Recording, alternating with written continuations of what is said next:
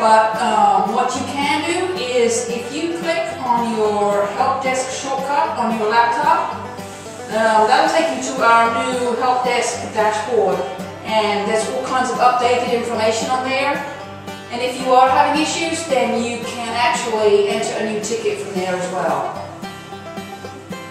Oh!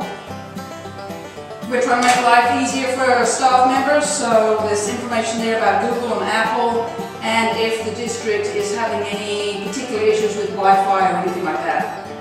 Oh, so I could have just done this myself. Sure!